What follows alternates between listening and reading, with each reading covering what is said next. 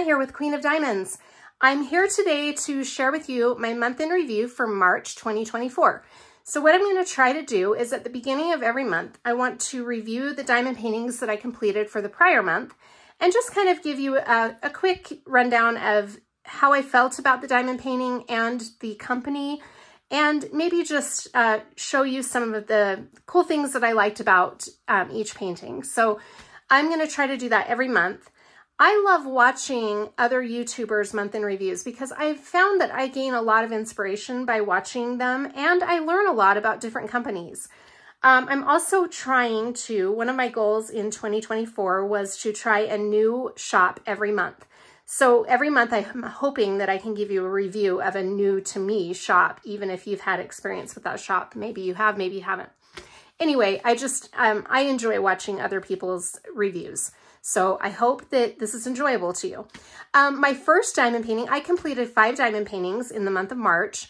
Now, I'm really kind of happy with that number because 2 of them are large paintings and the rest are somewhat smaller. So I'm happy with that number because I wanted to finish March with only one. I'm carrying one project over from March to April, and that's because I'm in an event, the Spring with Sarah Mustafa event. And so that kit I have not completed yet. And so that's where I'm at with that. But I wanted to have everything else completed so that I was going into March with somewhat a clean slate. So anyway, let's just get into it. My first diamond painting that I completed for the month of March is this beauty. Now this is titled Springtime Blossoms, and it's by Sarah Mustafa. It's from Diamond Art Club. You guys, I loved this diamond painting. I enjoyed this so much because there's a lot of confetti, and she had a lot of specialty diamonds. So she had 2, let me see. Sorry, I can't remember. 3 ABs and 2 fairy dust diamonds. Now, before I started Springtime Blossoms, I had never done fairy dust diamonds. So this was my first experience working with fairy dust. I had wanted to try them because I hear people talk about that all the time. Now, you guys, I love fairy dust diamonds. I do. I absolutely love them. They are a little bit easier to place than the ABs, but I think a combination of both AB and fairy dust gives your painting a really beautiful accent. So I'm going to show you also, before I show you that, Springtime Blossoms has 65 colors. Now that was a record for me in color count. My highest color count before I did Springtime Blossoms was Glass Mermaid, and she was 53 colors, I think. Yeah, she was 53 colors. So this was a higher color count for me, but what I found out is that once you've got all of your colors kitted up, the amount of colors is really not that difficult, at least in my opinion. I think the kitting up is the hardest part of the higher color count. So let me just show you a couple of things with Springtime Blossom. The placing of the specialty drills was beautiful. They have fairy dust diamonds in the butterflies, and actually the ABs and fairy dust diamonds are just spread really throughout the entire painting. But I'm just going to show you some of the areas. So there are some blue fairy dust diamonds here and here. She has blue fairy dust diamonds in her eyes, which I think is beautiful. If you can see those fairy dust diamonds there. A lot of AB placement in the flowers and just kind of throughout the whole painting. I just think it was beautiful, beautifully done on this diamond painting. And I thought she was so well rendered. Now, Sarah Mustafa's artwork, especially Springtime Blossoms, is kind of, it just has like a dreamy effect to it. And I like that a lot. So I had a really good experience overall with Springtime Blossoms. Now, because it's Diamond Art Club, I had a lot of drills left over, and because it's Diamond Art Club, I didn't have a lot of trash. So she was very, very fun to work on. I enjoyed her a lot, and she's so sparkly. I just think the final painting is so beautiful because she's got a lot of sparkle, and she's just a really pretty diamond painting. So that is Springtime Blossoms. Oh, and by the way, the size on that, in case you were wondering, she is a 55.8 centimeter by 70.6 centimeter. Let me put her off to the side. Okay, My next completed kit was PaintGem. You guys, I love PaintGem. I have a new obsession in diamond painting. It's ridiculous. So you guys, these are so cute. I had so much fun with these. This was the retro edition. So it's all 80s. And if you watch my unboxing, I go a little more in detail with the kit and the canvases, but I'm just going to flip through them really quick. I was so happy with these. The outcome is so pretty. Now, PaintGem kits would make a really great beginner kit if you have people, if you yourself, or if you know of anyone that is interested in diamond painting. PaintGem is a really good place to start. They are square diamonds. They don't have any round diamonds that I know of. So squares are a little on the more challenging side than if it were rounds, but I think it's still a pretty basic canvases. But they were so fun. I think I worked up every canvas in about an hour, hour and a half, but I was getting interrupted during those. So it's hard for me to diamond paint without being interrupted quite a bit. So these were so fun. And the amount of detail that they have and the creativity is just so fun. I was really impressed. My daughters looked at these when I was done, and they all three of them now want to get PaintGem kits so they can try out diamond painting. I think because the canvases are smaller. My girls are all about instant gratification, and you just don't get that with the big diamond painting kits. So these smaller ones will give them that. Anyway, so fun. I had a really good time working on those. So that is, again, the retro edition. There are so many cute editions. My girls want to get the fruit, the flowers, and the plants and intermix them. I think that would be really fun. PaintGem doesn't come with any ABs. And I didn't dress these up with ABs because I wanted to give my first PaintGem experience just with the basics that they send. And really, you don't need ABs. Had a lot of static with these, by the way, so there are cut up dryer sheets in all of my bottles. But you really don't need ABs with these. I just thought with the flowers and the fruit, it might be fun to throw some ABs in there. I don't know. I mean, we'll just see. But I had a lot of drills left over, and I didn't have a lot of trash. My trash was pretty average with this kit. You guys, I really enjoyed PaintGem. So if you have not done a PaintGem, I would suggest just checking them out. They're really fun. Now, so that was my second completed diamond painting. My third completed diamond painting, you guys, this is gonna be an interesting review. Okay, so this is from Dreamer Designs. And you guys, I had a really hard time with this diamond painting.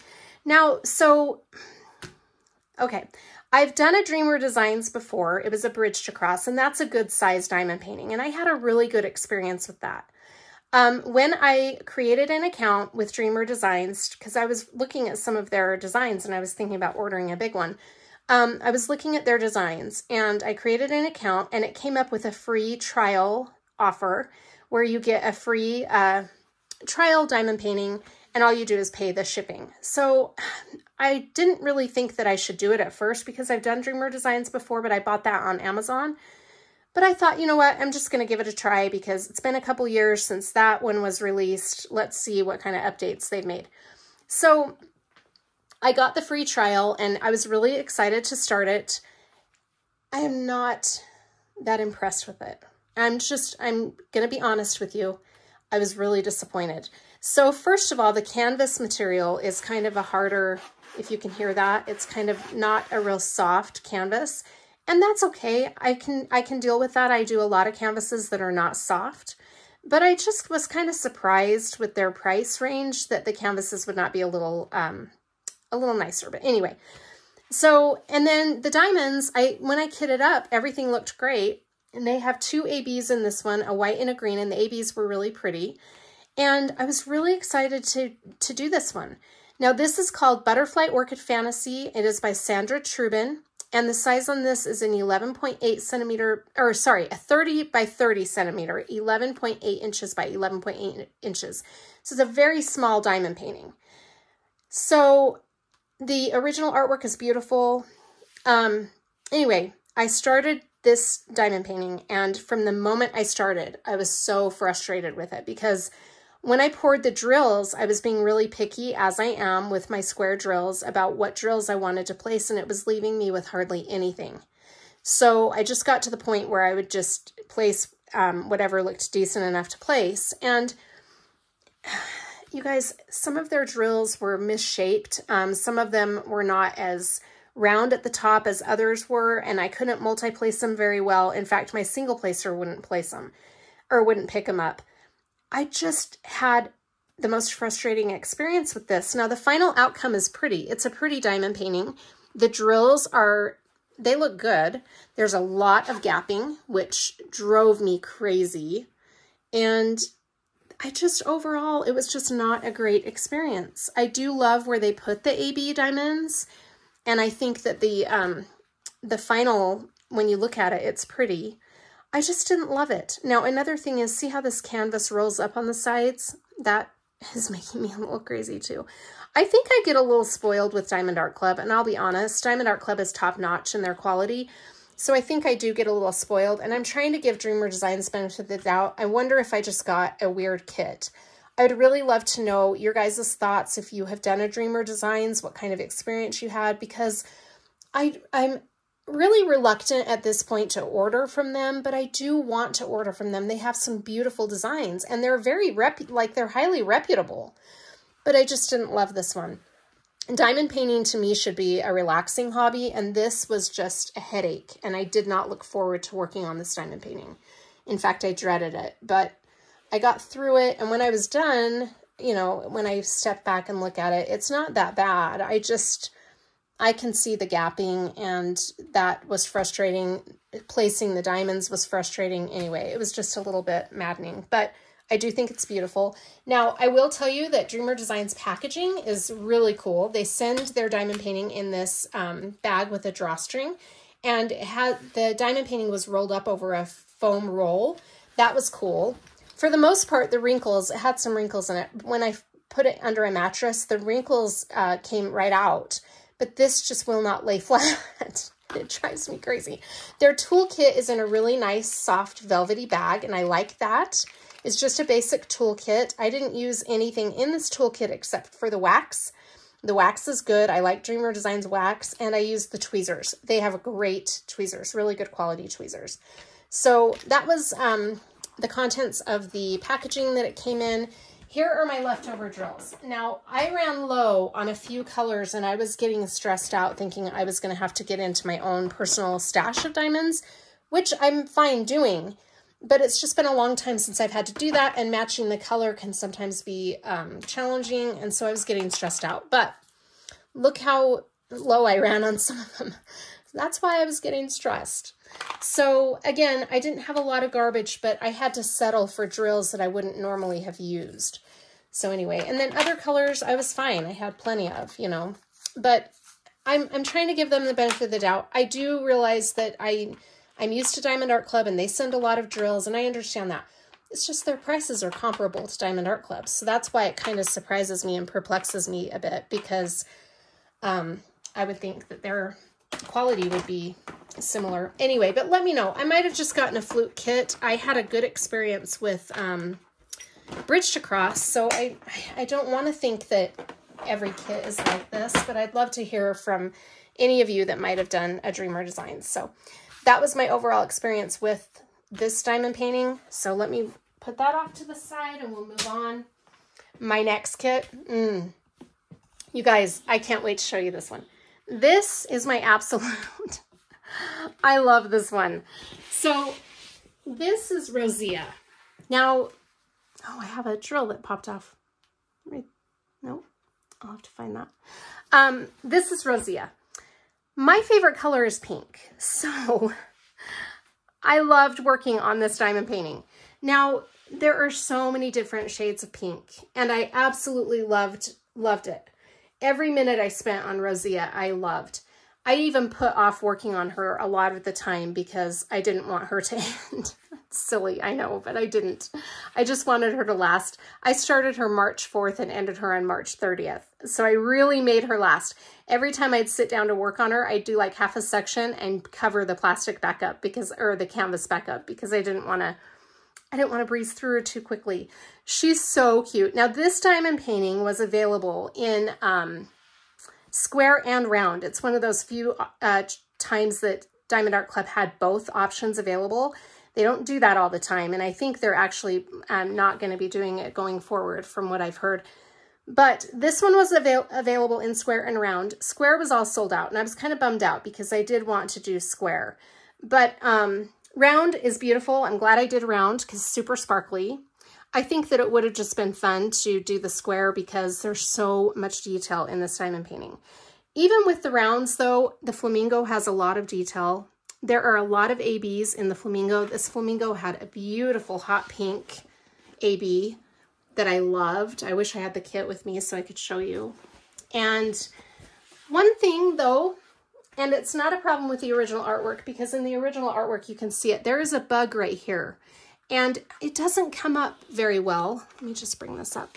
It doesn't show up very well. But I think that's one of the situations where if I had done a square, it would have shown up better. But she's so pretty. I just loved it. So this is Rosita. A lot of white ABs here in her dress. I love the detail of her dress.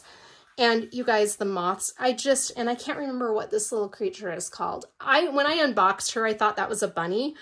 And I told my daughter that I said, look at that cute bunny. And she laughed and said, Mom, that is not a bunny. And you guys will probably know what the name of that creature is. I can't remember.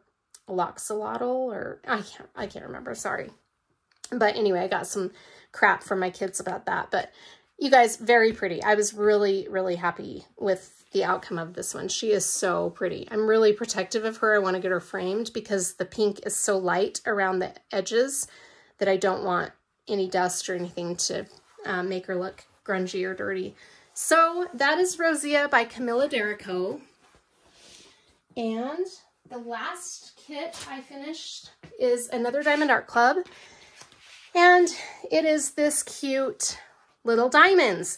So this is part of their Little Diamonds collection, and it's a newer release. And I wanted something because I was going to make a beginner's video to diamond painting, and it didn't work out. And before I knew it, I had the whole diamond painting completed, and then I went back and looked at the videos and realized it had cut out a lot of my video.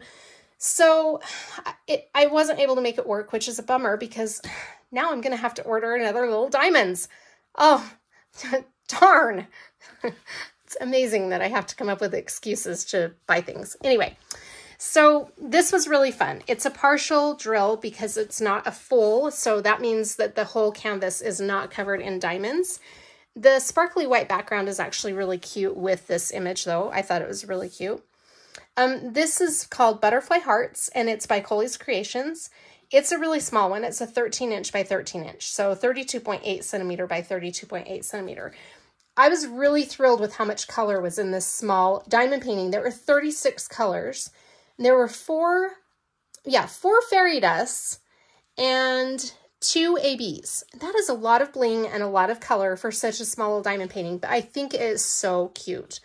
Let me see if I can get you a better image of the colors and the sparkle. It's so pretty. So I really loved that. It literally took me about 2 days to finish. And again, I get interrupted. So if you have anyone that, is thinking about doing diamond painting, I would really strongly suggest this one because it's a partial. And little diamonds in general, there are a lot of beginner friendly ones on Diamond Art Club's shop. So anyway, I worked in baggies on this, and I'm going to tell you, it's been a long time since I did baggies. I know a lot of people love baggies because you don't have to get down afterwards, but I don't love it. I'm really good to not ever do baggies again, honestly. I haven't done baggies since the very first kit I did, and I've just gotten where I'm accustomed to using the storage containers now, and using baggies was just kind of a headache. But for the most part, you can do it if you're a beginner and you don't want to invest in the storage containers, it works, but it was just, for me, it was a little bit of a headache, but we got through it. It was beautiful. Anyway, so those are all my completed kits for March. I'm really excited to see what April will bring. I've got some fun projects going on. I'm in 2 events right now, and we're going to see how it goes. So anyway, hope this was helpful to you in some way, and I hope you're all having a wonderful April, or a wonderful beginning of the month of April, and a beginning of the week too. It's Monday. So anyway, thank you for watching. Have a great day. Bye.